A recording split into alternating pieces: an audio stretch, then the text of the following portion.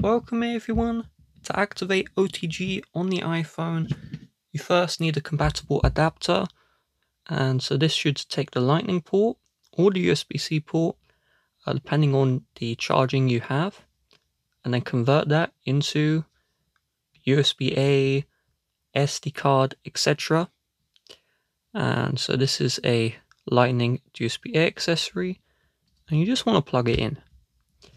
Now, when this is plugged in, to view the files, if it's an external storage device, you're going to open the Files app and then tap on the Browse button, and you should see the files.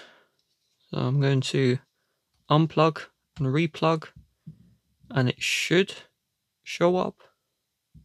If the external storage does not show up here, then you may need to go to the App Store and just search for the OTG device you have. So mine is SanDisk. And if we get this app, it will show here instead. Do note that some OTG devices have been discontinued for no reason. So this is a Lightning to SD card adapter. And if you're on iOS version 16, the adapter stopped working. And the Apple employees will tell you they removed the feature.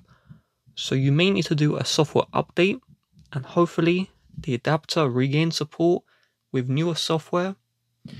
Even the Lightning to USB 3 adapter lost support in iOS 16.5